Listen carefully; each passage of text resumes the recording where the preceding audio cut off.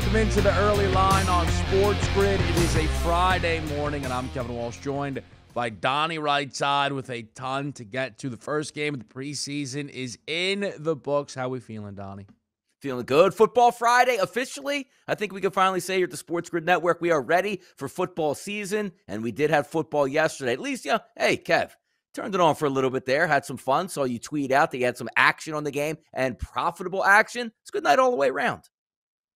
Job had to be done. The Hall of Fame game and that total absolutely was in the crosshairs. The Raiders, though, carried the load, a 27-11 final for the Vegas Raiders. Their backfield was impressive. If you are keeping note, 33 carries, 159 yards, and 3 rushing touchdowns as a team for the Vegas Raiders. The game goes over, and Vegas covered comfortably in this football game, Donnie.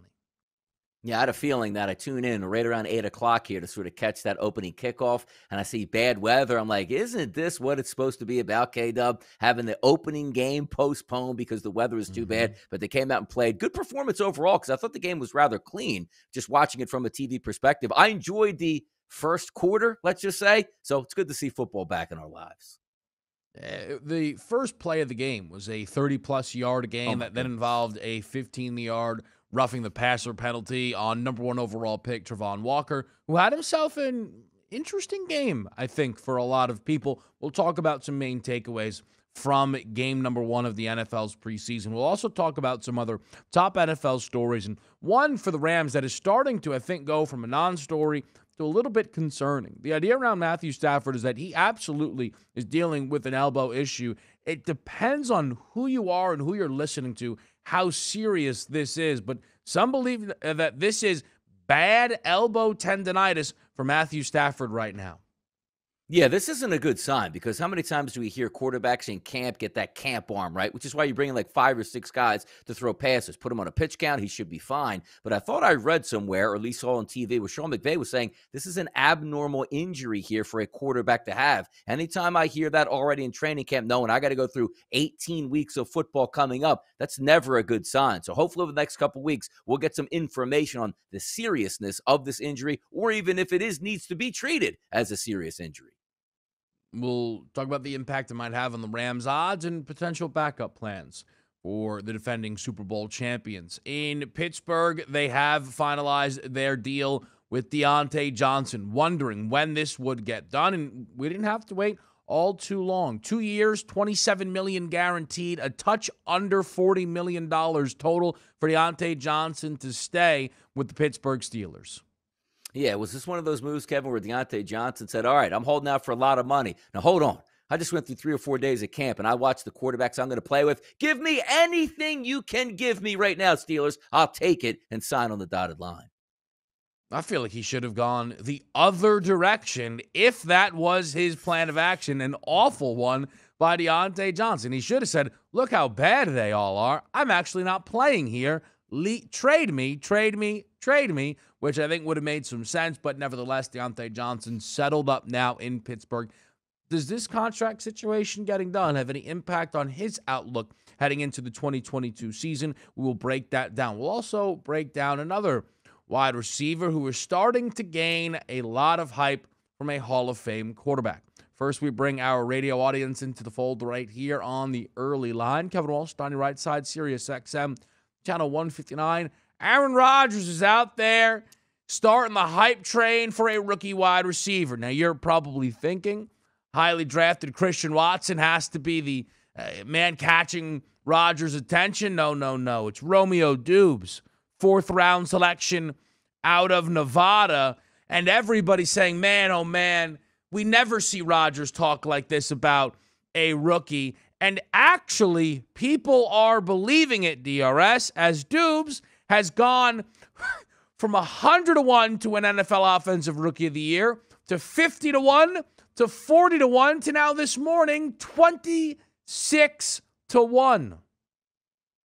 All right, so we basically found our Jake Coomer out here for the 2022 NFL season where Aaron Rodgers can't live without this guy. Here's what I need to see from the Packers front office. Cut this guy.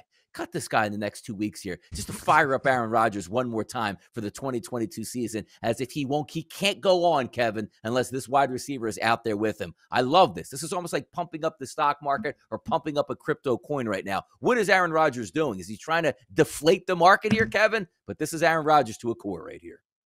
It is incredible, though, that they're essentially... Rodgers has never said a nice word about anybody. This kid must be the greatest wide receiver of all time. A lot of LA-based headlines here. We'll finish out the 7-7, including LeBron and the Lakers beginning the extension talks. 2 years, $100 million, roughly, will be on the table for LeBron James, and the early reports are that these talks have been positive. We'll get into that and some of the latest news on Kyrie Irving. We'll also talk about some Major League Baseball headlines, including Shohei Ohtani homering twice. 1 of 7 home runs hit by the Los Angeles Angels, all in a loss.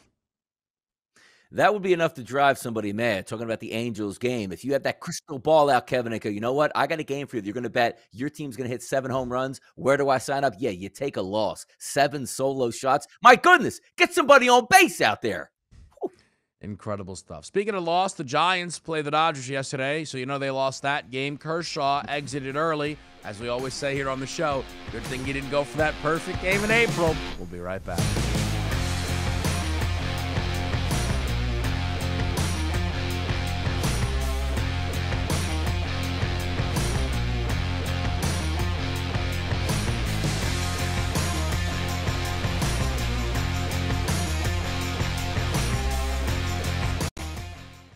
Your heart's racing. The clock's running out. It all comes down to this. We're talking pregame. Pregame. Get locked in with Game Time Decisions. Your hosts, Gabe Morency and Cam Stewart, will get you ready for game time. Everything you need to know before a game goes off the board, with the bet slips to back it up. Make your best bet with live odds updates, late breaking news, up-to-the-minute injury reports, and real-time analytics from inside the sportsbooks. All the odds, all the action, from sports wagering insiders and industry pros like Donnie Rightside, Cam Lou, Cousin Sal, the Pro Football Doc, Dr. David Chow, and more. Get the winning edge every weekday afternoon from 6 to 7 p.m. Eastern, 3 to 4 Pacific. It's Game Time Decisions. Only on Sports Grid.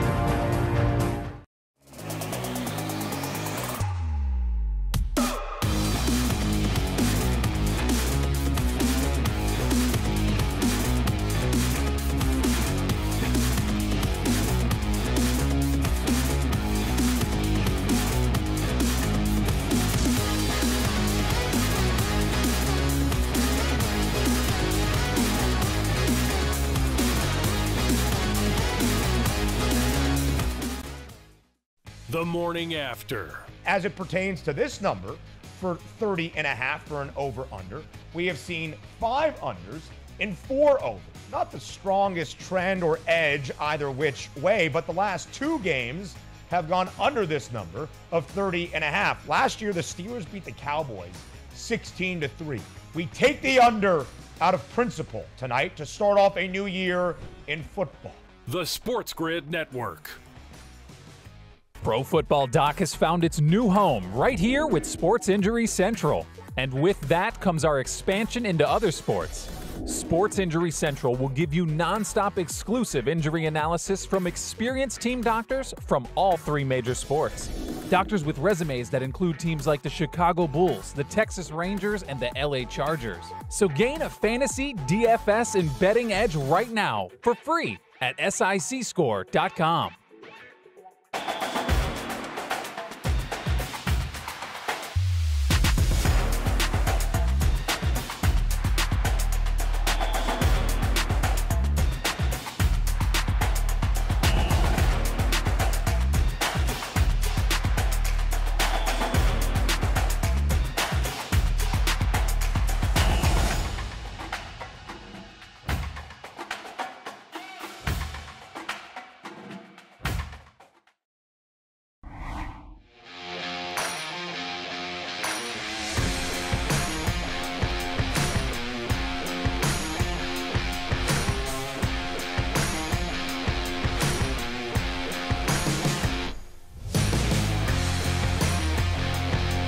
Back right here on the early line. Yesterday we had the NFL Hall of Fame game. The Vegas Raiders handled this one pretty much start to finish here. A 27-11 final score, led at the break 20-0.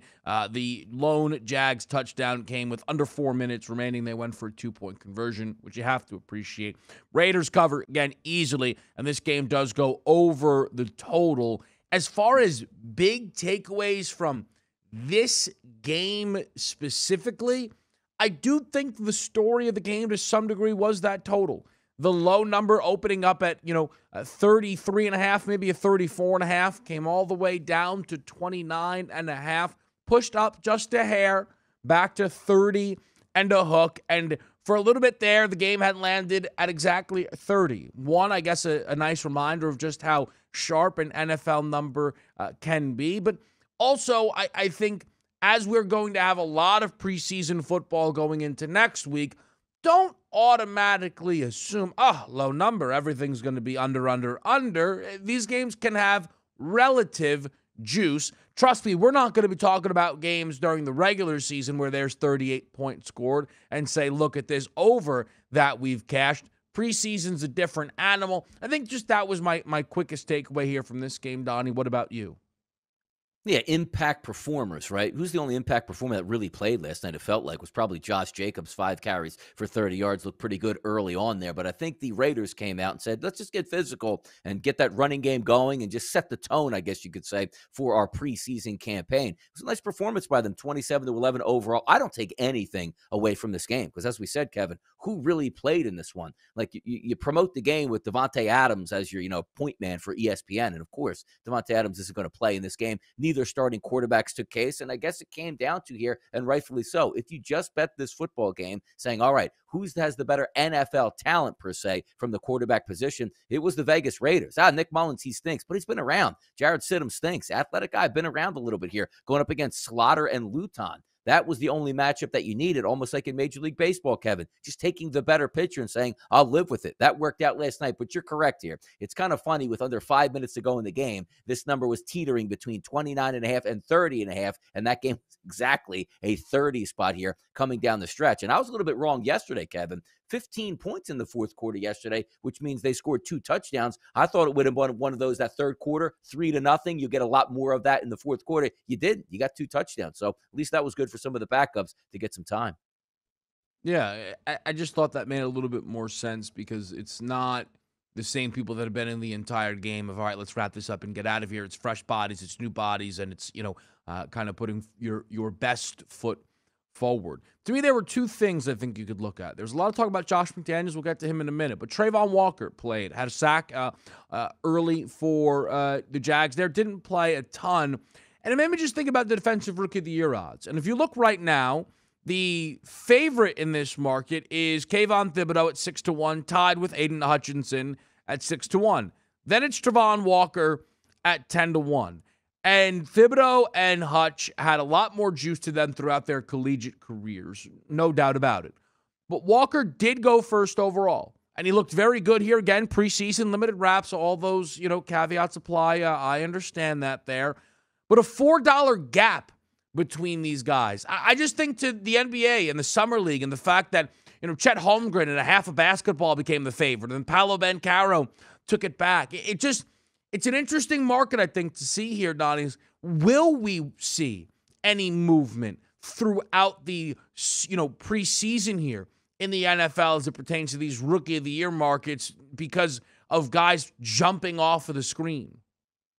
Yeah, it is. It's a pretty good, cross-reference you brought up there because in the NBA, all we need to see is them jump ball, come down, hit a jump shot. Oh, my God, he's the best player in the NBA this year as a rookie after like 30 seconds. You're not getting that here from the NFL market. And quite frankly, opening up on national TV with getting the plays in right away and a sack when the majority of the public were still watching in the first half, looks like he said, hey, probably going to be the favorite. Not so much. And also, we talk about the hypes coming out of training camp. To be honest with you, Kevin, turning on that game last night, they interviewed Doug Peterson before before the game, and my goodness, like back in Philadelphia, and I had the, thick head there of, black hair. He's going all gray, which shows you the stressful life of an NFL coach here at this point. Talking about Trayvon Walker. Yeah, good, mature kid, this and that, but we haven't heard the explosion plays, right? We haven't heard of, oh my goodness, like the beat reporters in Jacksonville saying, you just watch practice after 5 plays, Trayvon Walker is killing everybody. We didn't get that hype necessarily from the number 1 overall pick, but he had a good performance. And also, can I say this? You tune in right away. I pop the TV on. The kickoff's already there. I'm like, all right, let me sit back and watch. The first play was kind of crazy with the tip ball,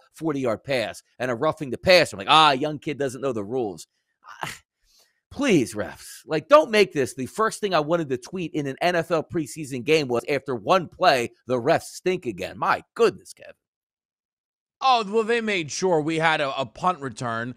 The poor fans in attendance, it was the only thing they had some juice about, and they immediately made sure they got a flag out there. A punt return for a touchdown because they needed to make sure they set the stage for that at the minimum, just so you know if there's a big return. Yeah. It's obviously coming back, which is always a bit of a headache. So that was the Trayvon Walker side. I thought it was impressive. Again, if you bet it's 10-1 entirely based on that game, that's surprising. But if you were emboldened by it, I wouldn't hold it against you. And the Vegas side, Josh McDaniels catching attention. Plays look good. Now, again, it's not the main stars of it all, so is this exactly how it's going to go? But I posed a question the other day, or last night, rather. Is McDaniels a top 5 coach in the AFC? We're going to get to some New England struggles in hour number 2 that we're seeing kind of from their early camp reports. When you look at Josh McDaniels, Donnie, 20-1 to win NFL's Coach of the Year, landscape of the AFC, where does he fall for you? I mean, he's right up there. He really is. And you want to talk about some of the different conditions, I guess we could say, for, the Romeo Crennels and, moving on and Matt Patricia's. It just seems like every one of those assistant coaches doesn't seem to work out. And the reason why McDaniels also gets a bad rap is because, yes, he's a New England assistant coach for a long time, but he took the Colts job and then backed out right away. So it's almost like one of those enemy guys where we actually didn't think he would get another head coaching job because owners talk. This guy disrespected my organization, embarrassed us right here. We hired the guy. He backed out. Don't ever hire the guy around. Now, you can't use that as collusion, but NFL owners typically stick together. So where, of course, would he land is with the Vegas Raiders. I'm high on Josh McDaniels. He's even though he did have Tom Brady, and you could say that's, the ultimate buoy, and you can move on from that. I get it. But he's a premier coordinator in the NFL, and he's got a lot of weapons to work with. It would not surprise me because if the Raiders have a good year, that means they're battling with the likes of the Chargers. They're battling with the likes of the Kansas City Chiefs. They're getting after it in the mix here possibly for that division, and that's going to be a strong point because the thing that we see a lot, Kevin, are the younger coaches, not necessarily in age, but being with those organizations where if they have a good season, they automatically get the flip of the cap here to the top of the heap at the FanDuel Sportsbook to be Coach of the Year. For me on McDaniels in terms of where he ranks in the AFC, I asked the question, and then I think I quickly found the answer to be no. Reed, Tomlin, Vrabel, Harbaugh, Belichick. You're going to have to have him in front of at least one of those guys to get him inside your top 5. And then there's a couple of other names that people would make cases for. Between McDermott, Doug Peterson has a Super Bowl. People love Frank Reich. AFC's got good coaches. But that doesn't matter. It's more about that Coach of the Year award. Here's, I think, the problem that McDaniels has. Because if you look at the Coach of the Year award, it's a lot of guys in new locations, and then, of course, the ridiculous pricing of Brandon Staley. They're just making my life a lot easier. We'll be slandering him from pillar to post all season long because he's a horrific head coach and probably will be fired by the end of this season. But McDaniels is in a new place. And the idea probably is, hey, listen, if he can bring Vegas to the playoffs, they're projected to be the 4th best team in their division. That's a job well done. They were in the playoffs last year. So that's where McDaniels lands on a different scope. You look at the rest of these guys, right? Kevin O'Connell in Minnesota brings the Vikings to the playoffs. That's got way more juice, right? If Nathaniel Hackett within the division goes to the playoffs with the Denver Broncos, that has more juice. I like the McDaniels hire. I think things went as well as they could in the preseason, but I don't know if you really got value on him at 20-1. Though it's a much better bet than Brandon Staley at 14-1. We'll be right back.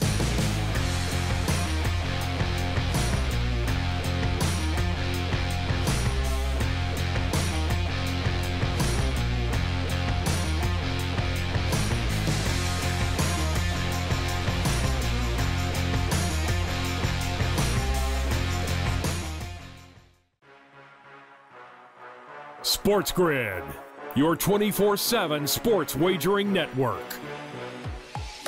They play less games. The early line. Take a look at the top 4 seeds here in the Big Ten. They're going to play Aaron less. Rodgers and The morning Russell Wilson. after. We saw movement in the marketplace like Orlando Fantasy Magic. sports The Cleveland today. Cavaliers are a little thin as well. Newswire. Minus 160 favorite on the money line today for Arizona. Pharrell coast to coast. That's where they win cups.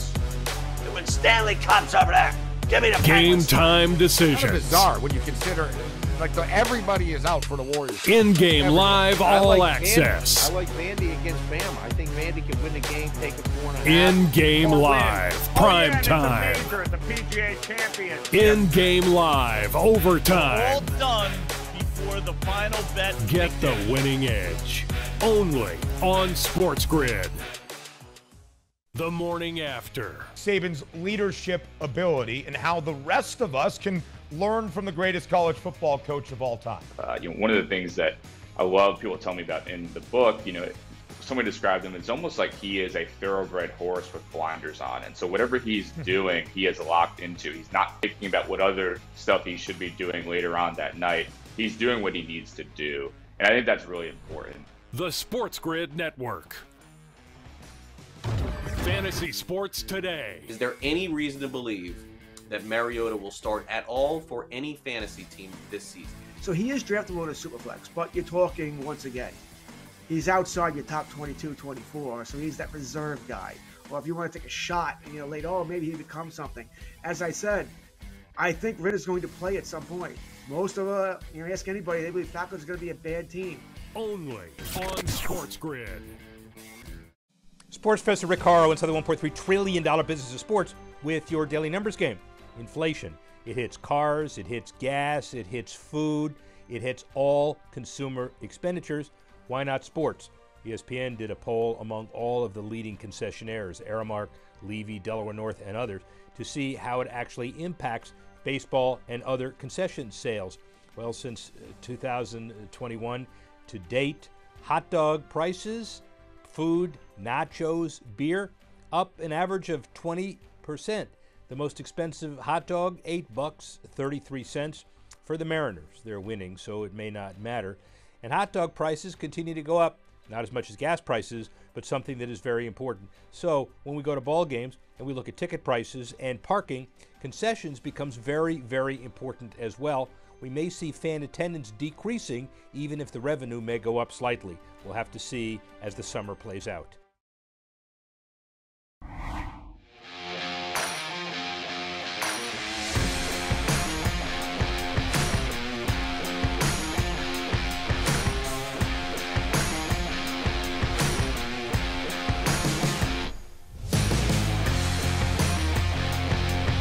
Live right here on Sports Grid, taking a look at the Matthew Stafford situation. This is an interesting one. It could feel like a really, really huge story. It could feel like a whole lot of nothing. One thing I wanted to run to check was the odds for that opening game in L.A. I believe it was a -1, and it's now a -1.5 for the Buffalo Bills. If Stafford were all of a sudden to miss that game, you would know, because that number would be very, very different than where it is. Again, the concern levels range here. I think it's the position, obviously. It's the player that elevates this a lot, and it's the nature of the injury. Bad tendonitis for Stafford, as they're just trying to monitor this. Ian Rappaport has said that he underwent a procedure over the summer, not a surgery, I guess hoping that that would kind of limit things and heal it and probably make it not much of a problem.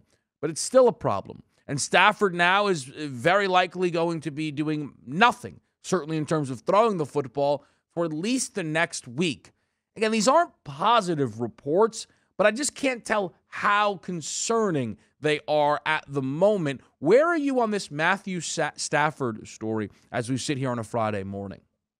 Yeah, monitor mode at this point right now, because I don't know really what to believe or how serious the injury can be. But also, when you're taking a look at doing some backlogging here, it seems to be that this was an issue, Kevin, in the offseason. Cortisone shots, give it some rest, see if it'll heal at this point. And it turns up in training camp that it hasn't been healing. And it also is giving him a problem now, which means like, okay, let's take the next week, as you said, off, or 2 weeks, or really limit your throws here in the preseason. Now, granted, the guy's a veteran. It's not as if like, hey, he really needs his reps, Kevin, or he's not going to be able to play football. That's not true. This guy could probably go the next 2 to 3 weeks with barely throwing footballs, show up in game 1 like nothing was ever wrong. And quite frankly, we used the one from last year, Dak Prescott with the Dallas Cowboys. What are we going to get out of his arm? It looked like he was refreshed, ready to go, winning an MVP that season after that first game where, quite frankly, they probably should have beaten the Tampa Bay Buccaneers. But again, getting back to Matt Stafford, he lives off his arm strength. I mean, this guy's the ultimate gunslinger. This is like the Brett Favre of the 21st century at this point, just letting it rip downfield.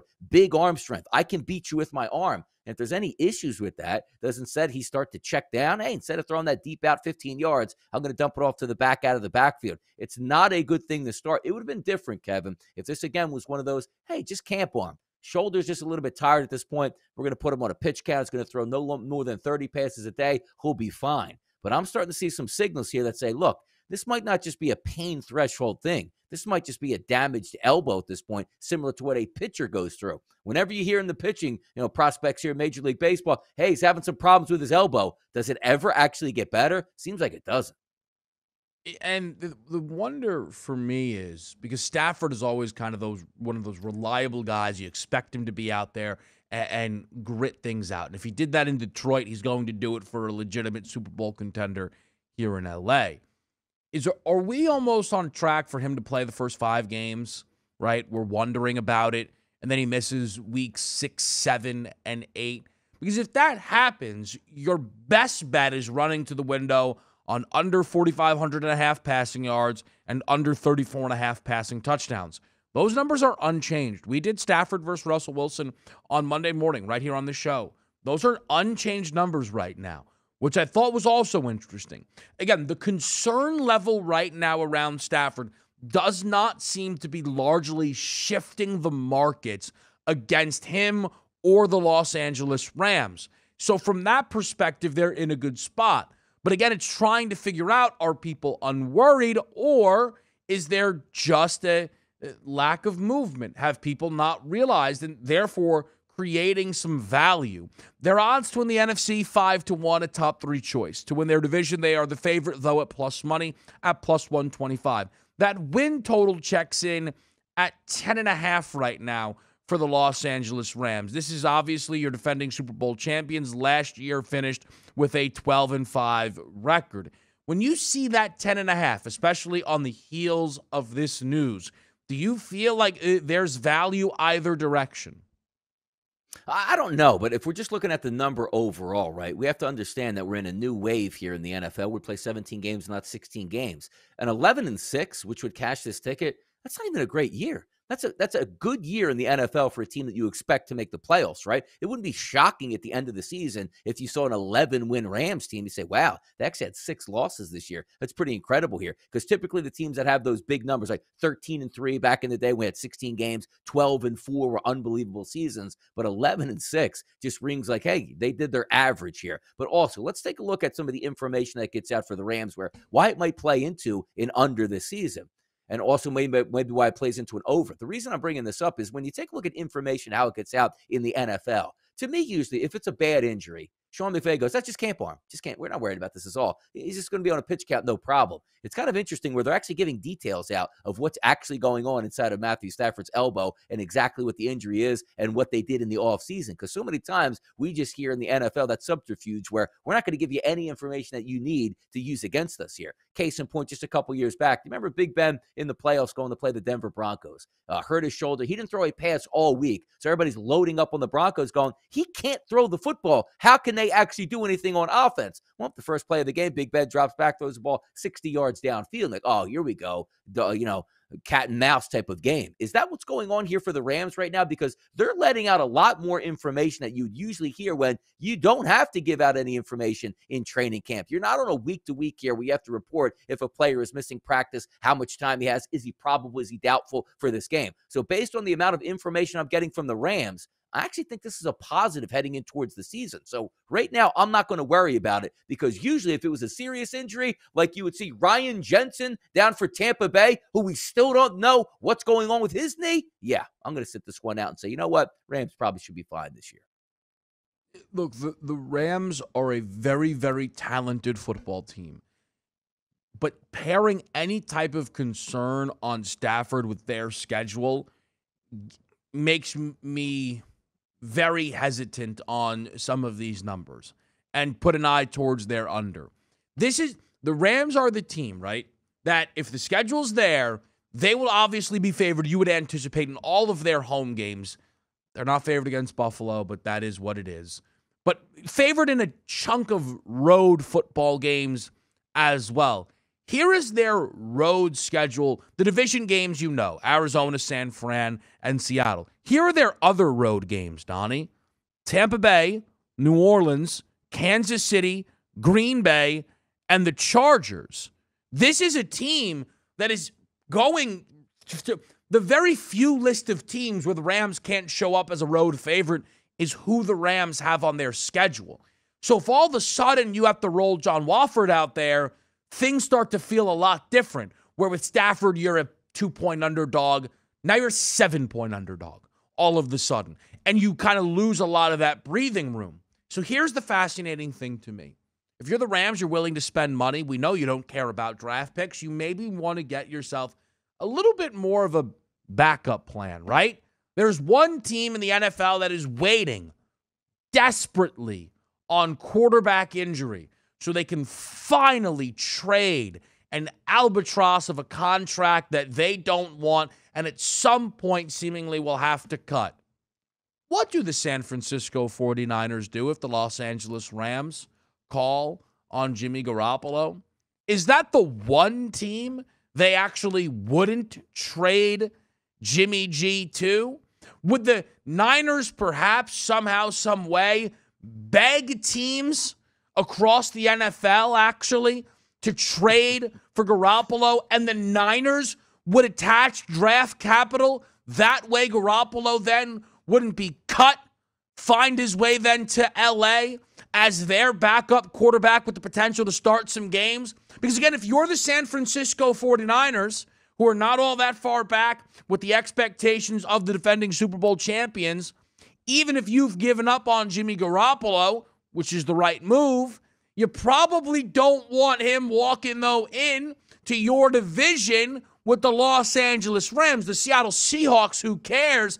But if Garoppolo lands on the Rams, that's how you can stay afloat if you do miss out on a couple of Stafford starts.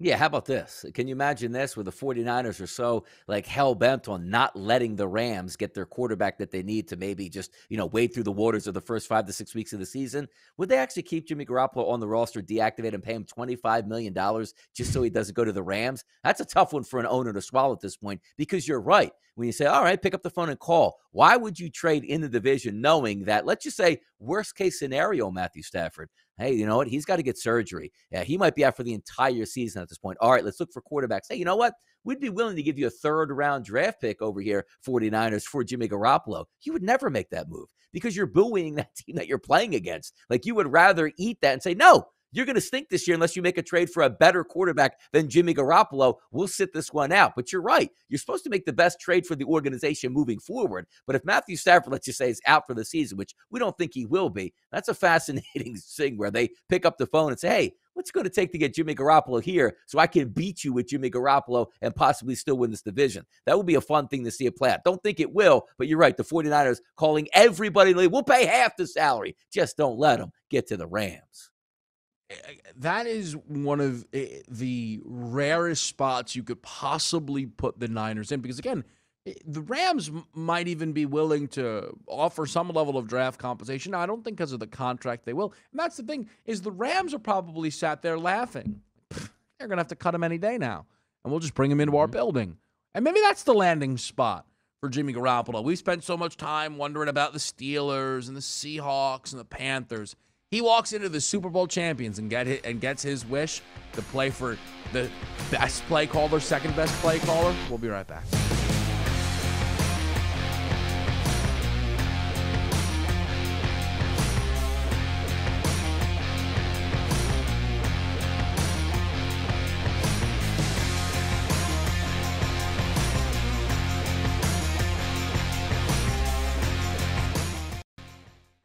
The morning after. Paige Beckers, a star in all of college hoops for UConn women's hoops, suffering a torn ACL in a pickup game. The program announced yesterday, and she will miss the entirety of this upcoming season. Suffering loss. Listen, going to the year, they had championship hopes after losing to South Carolina. I think South Carolina, with everybody back, is the clear favorite to repeat as the national champions. The Sports Grid Network. Maurice Allen, 2015, 2016 European Long Drive Tour champion, 2017 world number 1. Me personally, I keep my game face on me all the time. Especially coming out of the bunker, leaving the range, or even leaving the course. What's your story?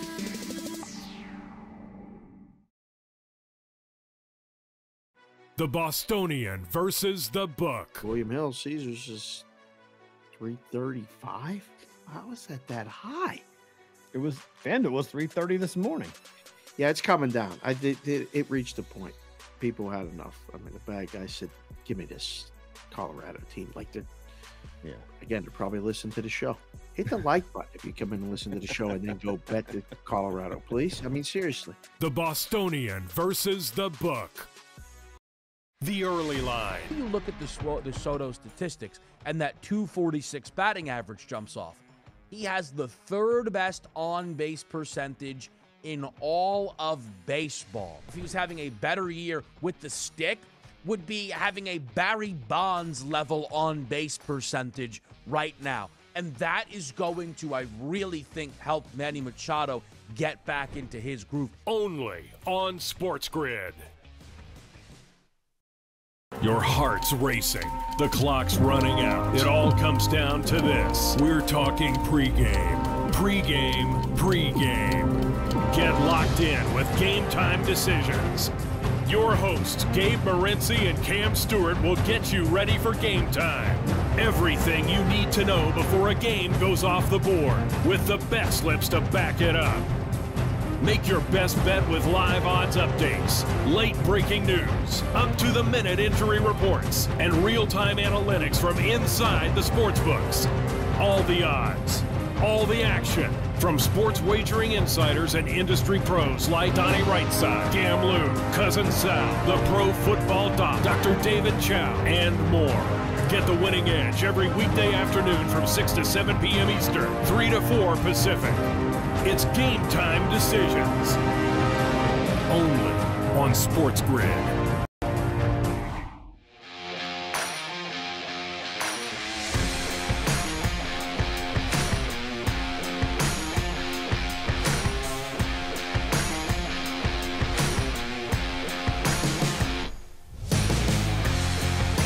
Major League Baseball yesterday continued to deliver a couple of things that certainly caught my attention. I'm sure it caught yours as well, Donnie. The first, though, is the Clayton Kershaw early exit against the San Francisco Giants. Look, let's get this part out of the way. Nobody on this show wants to see Kershaw injured, but can we all please just admit they should have kept him in Minnesota?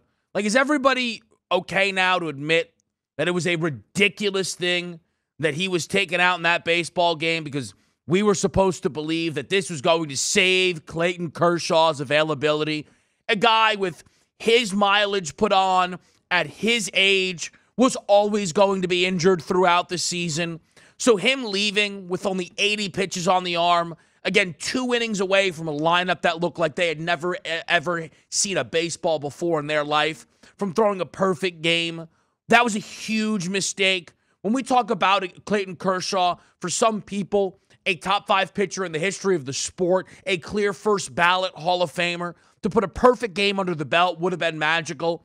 And again, Donnie, this is not the first time he has been injured this season. Can everybody just admit they should have let Kershaw go for the perfect game? Well, Kevin, if they let him go for the perfect game, he never would have made it to August 5th, 2022 at this point. That's the whole point about it here. And if you do save those innings, and maybe now they'll say, like, yeah, you know what? The back injury, this is perfect timing because he doesn't have to pitch through August or September, and he can be fresh for the playoffs and see what we can have. I always thought it was quite a joke there where, and good on Kershaw, who is a veteran guy, backing up his manager instead of saying, like most pitchers, this is the most stupid. I'm going chasing history here. Let me go out and get this. If I don't throw another pitch in Major League Baseball and I threw a perfect game, I'll live with that because I already had my World Series, Cy Young Awards, whatever, and we'll go down that path. But you're right about that. For the Dodgers to be saving up their pitching staff in April, only to know exactly Kershaw is going to be broken down anyway during the season, it was pretty comical to watch.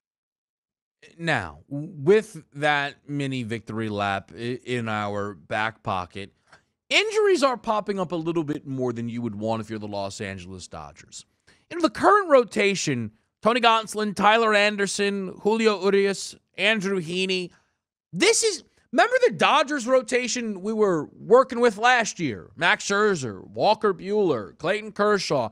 It felt very different to me, the Dodgers. Now, with all of that, they're 72-33. They're baseball's best team again, because they always are.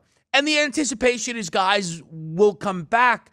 But is there any fear that injuries could derail what the Dodgers have going on? Because I got to tell you, they were a lot quieter at the deadline than I would have anticipated. I thought they would have tried to find a way to swing for a big arm. Carlos Rodon probably wasn't really in the cards for them. But Luis Castillo or Frankie Montas, whatever it might have been, they didn't really seem to push the envelope in that way in LA. And again, I'm sure to some degree it's because they're confident guys returning, but the Yankees have jumped in front of the Dodgers once again for the World Series favorite status. And I think that has to do with the fact that the injury bug does seem to keep on touching this Dodgers rotation.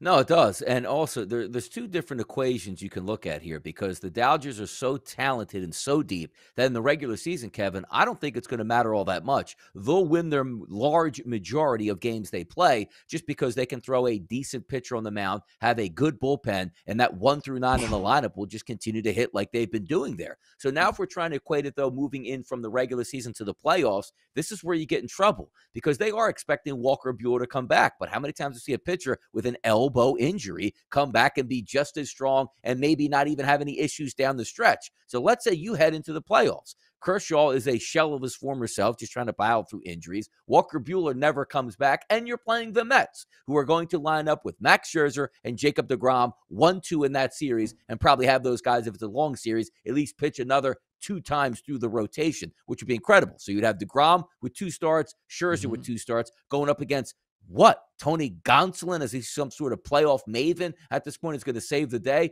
That's the issue you run into. Regular season, the Dodgers won't panic. Quite frankly, they're probably going to finish with the best record, whether or not Kershaw or Buehler comes back in the regular season. But postseason, that's where you can get in trouble, where a deGrom or a Scherzer can go 7 or 8 innings, and there's nothing you can do about it because you can't counterpunch with Walker Buehler or a healthy Clayton Kershaw.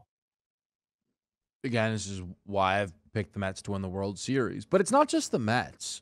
It's about feeling like you're on a level playing field.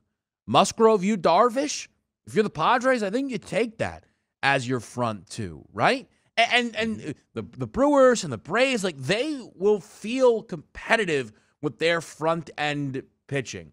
It makes for an interesting set of circumstances in the National League, no doubt about it. We'll get to the Mets in just a minute, but I want to talk about Ohtani quickly.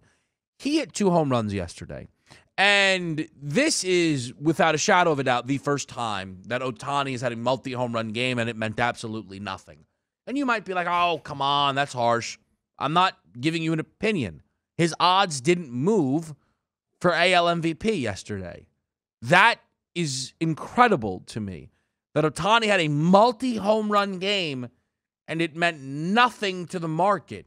Yesterday, I asked after he had lost to the Athletics, are we done here? Is this over? And it kind of feels like we are. And again, wins and losses have not mattered largely to the MVP market in Major League Baseball. But there is something about these Angels that I think might specifically hurt Shohei Ohtani. Because I think one of baseball's big narratives is that the Angels are a disaster. Like, as much as Ohtani is spectacular and we love Mike Trout, even though now he's injured, it's that the Angels are a nightmare. You know, there's that famous tweet that goes viral once a week, once every 2 weeks about every single time I look at an Angels box score, Ohtani and Trout did something that's never happened since 1905, and the Angels found a way to lose to the Detroit Tigers. They had 7 home runs yesterday and lost to the Oakland Athletics at home. That can't happen, but it does because they're terrible. And that, to me, am I off base here? But I might, if somebody says, what is the big story of the Angels season? At this rate, I really don't think it's how good Ohtani is. I think it's how bad they are. And that they were taking phone calls on Ohtani at the deadline because of how bad they are. When you're heading down the stretch, and again, I use the term extra credit here, the Yankees are going to play in big ball games. Judge has the chance to shine in those big ball games. You look at the Los Angeles Angels, they're 24 games back. We're just started August. We have basically 2 months left in the season. They could be as much as 30 games back. So how much of an MVP candidate can you be by playing in a ballpark that's semi-empty every night, zero juice, because it doesn't matter if you win or lose. And you're right. Sometimes we just take a look at the individualized, parts of Major League Baseball. You can only control what you can. I'm on the mound, the pitching. I could throw 9 shutout innings, but my team might not be able to get any hits. Or if you're at the plate for Shohei Ohtani, I can hit 2 home runs yesterday and we still lose. There's no juice left in these games. We're watching Yankee games because they're going to be battling with, let's just say, coming down the stretch with the Astros, or quite frankly, we think they might win the World Series. They're going to be playing in that environment in big baseball games in the Bronx. And if Aaron Judge hits a home run, that's going to be a positive. And you're right. You saw 2 home runs yesterday from Shohei Ohtani. Didn't even move the Richter scale one bit here. Usually when you see a 2 home run game by one of these guys, you're going right to the FanDuel Sportsbook and you're checking that odd shift. But everybody is so checked out on the Angels, it's also going to be Aaron Judge to win? Not necessarily. It's his to lose now. What does he have to do? Hit 107 the rest of the way? The Yankees fall out of first place in the AL East, which would be a disaster. What actually has to happen for Ohtani to get back in? Nothing short of throwing 2 no-hitters over the final 60 days and hitting and surpassing Aaron Judge in the home run race, which we know isn't going to happen. That's what it feels like those odds are stacking up of why Aaron Judge now is a minus 420 favorite. I know it sounds crazy. Maybe I'm wrong. I don't even know if there's anything Ohtani can do. I know we have a decent chunk of baseball left, right? About 50 games or so, but the Angels are in such a bad spot. Unless injury checks in, we really might be done here. Something that we will certainly continue to follow, no doubt about it. How about the Mets, though, Donnie? Remember when the Mets walked into Atlanta before the All-Star break and their season was about to collapse right before their eyes? Every single Mets fan in complete disarray. What are we gonna do? Max Scherzer booked as a dog. They won the series. Took 2 out of 3. And now, by the time we get here to this series against the Braves again, the Mets are the home team. They took the first game, and they sit as a 4.5 game advantage over the Braves and a minus 300 favorite on the FanDuel Sportsbook. I really, and again, I understand being certainly where I'm from and you're in close enough proximity, and obviously follow the sport. Anybody does, I guess, proximity, to understand why Mets fans have a level of doom and gloom about them. But can we please, as this team has sat here winning 9 of their last 10, averaging nearly 6 runs per game over that span, can we please acknowledge that these are not the doom and gloom Mets? This is a very, very good baseball team that checks more boxes than most Mets groups of the past. While DeGrom and Scherzer will, when we get to the postseason, be the story of this team. While Edwin Diaz deserves every flower that he could possibly get with a 2-inning, 6-out save last night and a fantastic job all season long. This is also a team with Pete Alonso, who is flirting with an RBI crown, a Francisco Lindor who has popped off, an all-star in Jeff McNeil, an all-star in Starling Marte. This is a very, very good baseball team, and it doesn't matter to me whether they win this division or not, but the truth of it is they're minus 300 to do so because they are a very, very good baseball team who they should not be viewing through this doom and gloom lens anymore. We talk about like getting over the hump and getting momentum, right? You saw the Mets, roughly a 10-game lead, looked like they're going to run and hide the rest of the summer and into the fall here in the NL East. And then you saw the falling apart of the Mets, the injuries that are taking place, the Atlanta Braves getting hot. And we talked about that series, right? There could be a chance at the end of the series that the Braves are in first place in the NL East, and it didn't happen here. So now you're seeing the reverse now. You held off that stampede coming from the Braves. Now you're increasing your lead and beating them head-to-head with a 4.5-game lead. You're now surging here at the FanDuel Sportsbook to a minus 300 to win the division. It's one of those things that, hey, we held them off. We never gave up our lead, and now we're extending it. It would have been very interesting to watch before the All-Star break if they actually had given up that lead and the Atlanta Braves took control. Maybe they were running hot. It's good to see for the Mets and also getting some resilience here. How many times do we talk about those competitive games that you're going to play or not play down the stretch in September? If you're up 15 games in your division, you're not playing any meaningful baseball, Kevin, over the final 3 weeks of the season. Maybe you're not as sharp as you need to be to the playoffs. That's nice to get that charge from the Atlanta Braves, hold them off, and still playing your best baseball at this time. Good move for the Mets. They're in a pretty good spot here in early August.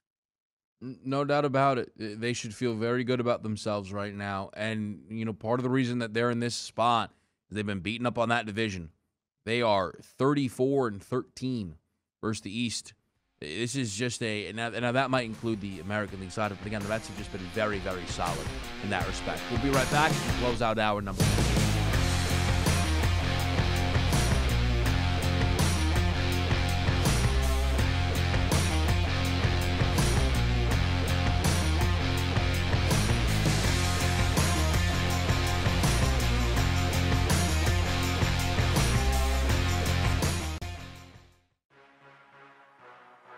Sports Grid, your 24/7 sports wagering network.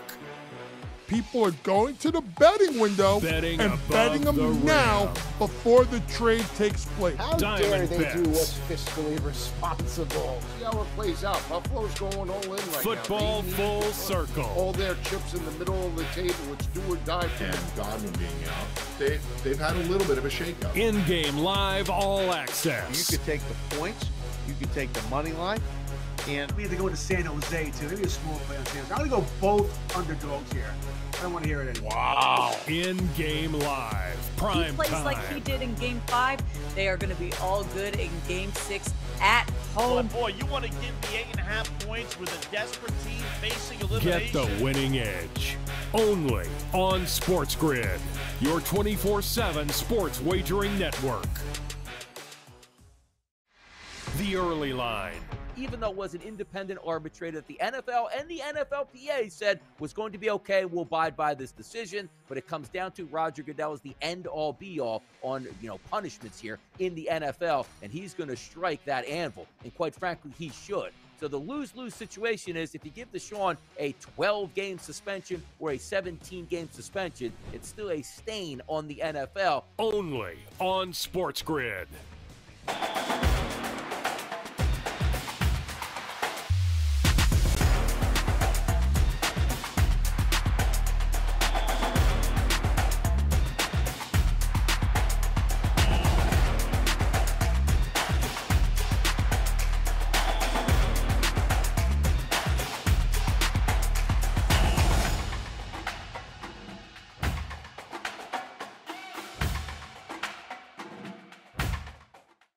Sports Professor Rick Horrow into the $1.3 trillion business of sports with your daily numbers game. Finally, Cooperstown and Major League Baseball have something specific and voluminous to celebrate. 7 worthy Hall of Fame members led by David Ortiz. Number 34 joins his Dominican friends, Guerrero, Marichal, others. The most important issue for him is not just he's the first DH to be elected on the first ballot of the Hall of Fame, and frankly, his last season. Take a look at it. 127 RBIs and 38 homers, the biggest last season in history. Even more important than that, his civic mindedness, the rallying of Boston Strong, and all of the things that we took for granted.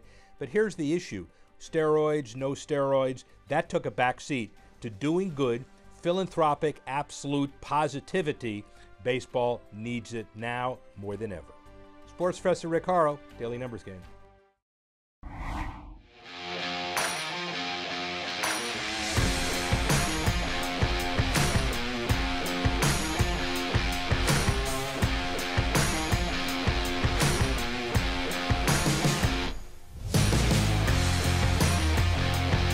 Closing out hour number one with a look towards Justin Verlander, who yesterday continued his fantastic season, 15-3 record, the best in baseball. A 1.73 ERA, the best in baseball as well, and has now flipped to a minus money favorite for AL Cy Young on the FanDuel Sportsbook. Minus 130 to Shane McClanahan's plus 260. Dylan Cease not all too far back, under 5-1. Everybody else is 23-1 or longer. Justin Verlander starting to create some separation here from the field with a scoreless outing yesterday. Are you buying in that Verlander is going to be able to hold serve here and stay minus money the rest of the way? I do, because again, extra credit comes in here, Kevin. What are you taking a look at here? Does Shane McClanahan and the Tampa Bay Rays have a chance to win their division? No, they don't. That's the Yankees' division. You take a look at the Houston Astros here. Are they going to win the division? Probably so. So Justin Verlander gets a kick up in that environment, but also meaningful games down the stretch. You're going to see the Astros needing to win to try to take down the New York Yankees as the #1 overall seed. Verlander's going to pitch a majority of these games coming down the stretch, and I expect him to be just as dominant as he's been here. So that minus 130, and it wasn't too long ago where Shane McClanahan looked like he was the shoo-in to be the Cy Young Award-winning pitcher here in the American League. Good on Justin Verlander here. Minus 130, absolutely deserving to be in that front-runner position.